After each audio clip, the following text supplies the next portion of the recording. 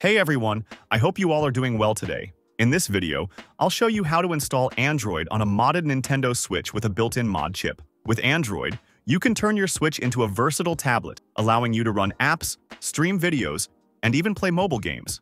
I'll guide you through the entire process step by step, from preparing the necessary files to booting into Android. Make sure to follow along carefully to avoid any issues. Okay, without further ado, let's get straight to the tutorial.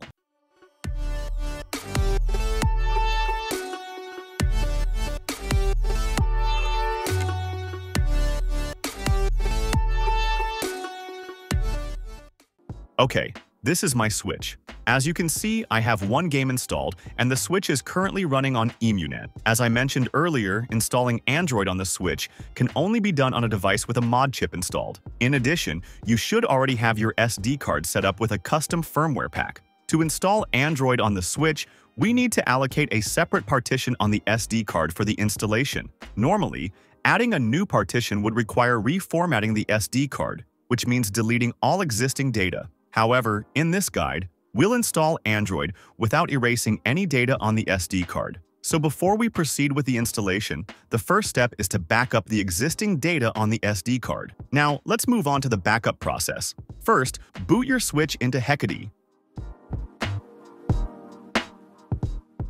Let me quickly explain why we're booting into Hecate. The data we need to back up includes the custom firmware pack installed on the SD card and the emuMMC. Backing up the custom firmware pack is simple. You just need to copy and paste it to your computer. However, backing up emuMMC isn't as straightforward, as it depends on how your SD card partitions are set up. To check your emuMMC partition setup, go to Tools and select Partition SD Card. If you see only two colors, green and red, on the partition bar, it means your emuMMC is stored in the red partition. Most emuMMC setups are configured this way, using a dedicated partition. To back up this type of emuMMC, you must do it through Hecate, which I'll show you in a moment. The second possibility is that the partition bar is entirely blue. In this case, backing up is easy. You can just copy and paste the entire contents of your SD card to your computer. The third possibility is that the bar has three colors: green, red, and orange. This setup is similar to the first one, but with an additional partition for Android. If this is your case, you will also need to back up through Hecate, but note that the Android setup itself cannot be backed up. For this tutorial, I'll assume your SD card partition bar has two colors, as this is the most common setup. Now, let's back up the emuMMC. First, select OK, then choose Close. Next, click on Backup eMMC and toggle SD-emuMMC raw partition to on, since we'll be backing up the emuMMC stored on the SD card. Then, select SD-emuMMC boot 0 and boot 1.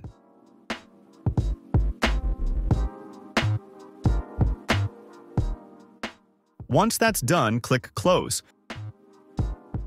and proceed to SD-emuMMC raw GPP. Unlike boot 0 and boot 1, this backup process will take longer, depending on the size of your emuMMC and the quality of your SD card. Be sure to note the total backup size, as we'll need this information later when recreating the SD card partitions. Now, let's wait for the backup process to complete. Once the emuMMC backup is finished, select Close. Next, we need to copy the entire contents of the SD card, including the emuMMC backup we just created, to the computer. To do this, connect your Switch to the computer using a USB Type-C cable. Stay in the Tools menu and select USB Tools. Then choose SD card. Now, let's move over to the computer. A new drive named Switch SD will now appear on your computer. We need to copy all the files from this drive to the computer. First, create a folder to store the backup. I'll name it My Backup. Then, select all the files and folders on the SD card and either copy and paste or drag them into the backup folder we just created. Now, let's wait for the copying process to finish.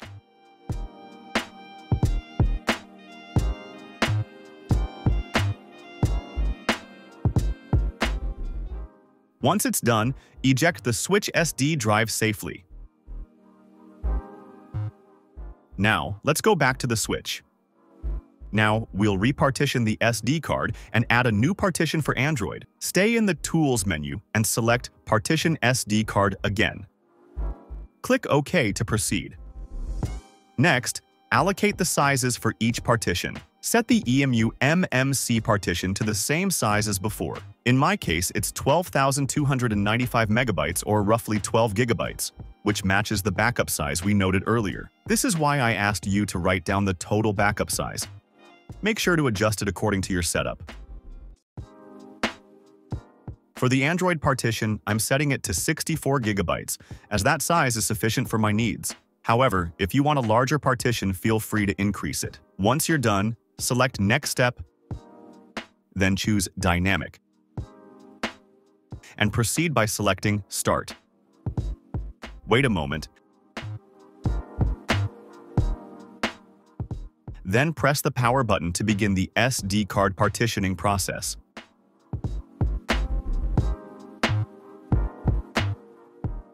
Once the process is complete, select OK.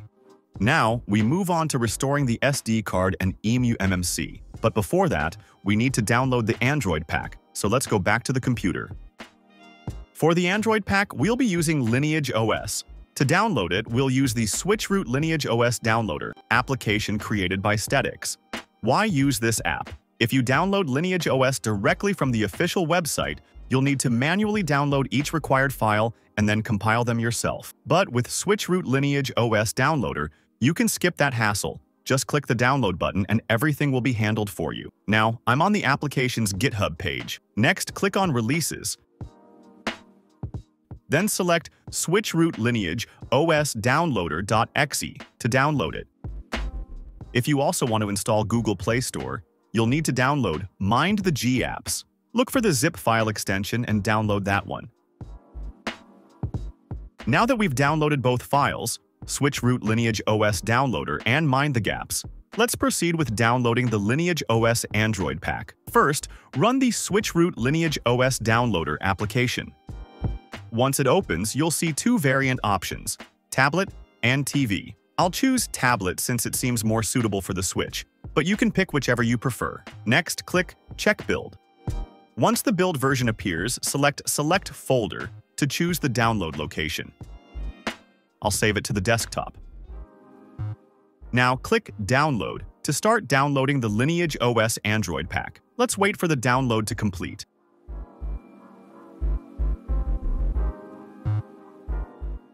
Once it's done, you'll notice a new folder on the desktop named Lineage OS with the build version. This folder contains the Android pack we just downloaded. Now, we need to copy all the contents of this folder to the root of the SD card. To do this, reconnect the Switch to the computer using a USB Type-C cable, just like before, through USB Tools.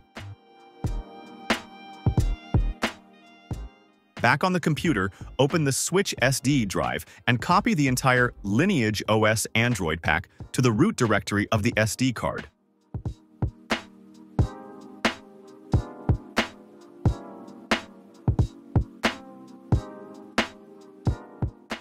Then, also copy Mind the Gaps to the root folder of the SD card.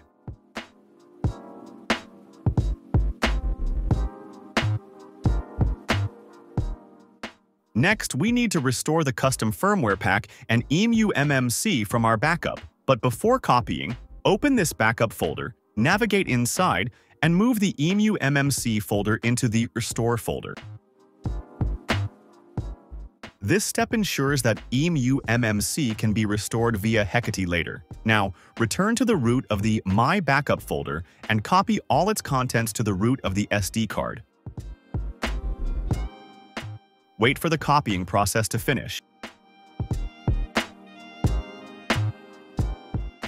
If a window pops up asking to replace files, select Skip these files. Once it's done, eject the SD card safely, and let's go back to the Switch. Now let's restore EMU MMC. Still in the Tools menu, select Restore eMMC. Don't forget to toggle SD-MUMMC raw partition to on. Then start by restoring MUMMC boot 0 and boot 1. Then press the power button to begin the restore process. Once done, select Close. Next, restore EMUMMC raw GPP. And press the power button to start the restore process.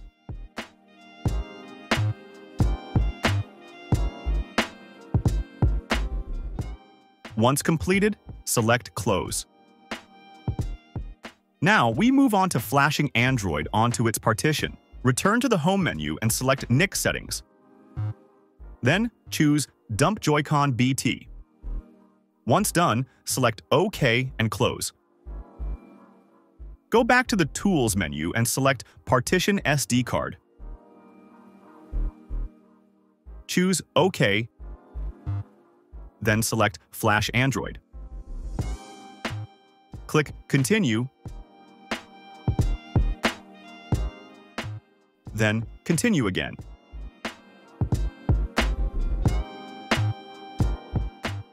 Now select Factory Reset, then Format Data / Factory Reset. Next, choose Format Data,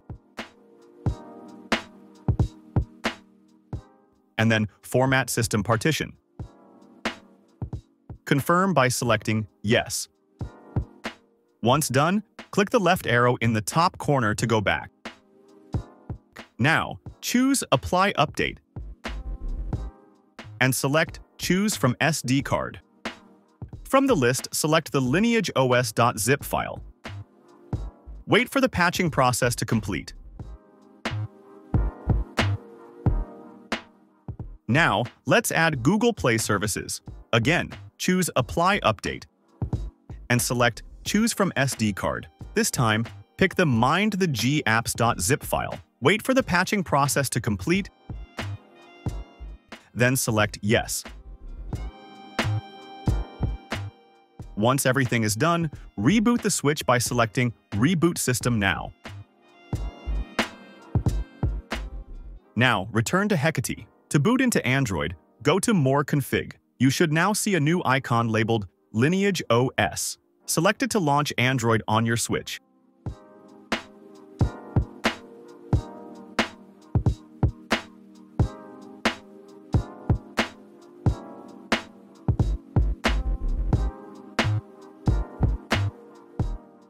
On the first boot, you'll need to go through the initial setup. Configure everything as you prefer.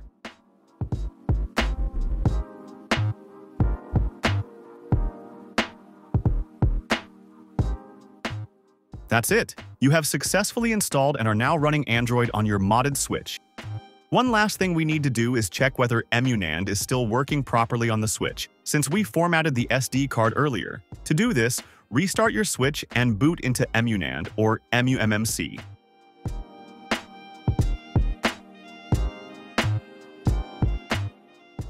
Alright, as we can see, the Switch is booting normally, and the previously installed game is still showing up here. That means everything is working as expected.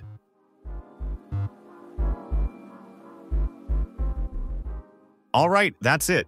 Now, your Switch can run Android smoothly while still keeping your custom firmware intact. Even though we reformatted the SD card, your Switch will continue to function normally just like before. You can still boot into your custom firmware or switch to Android whenever you want.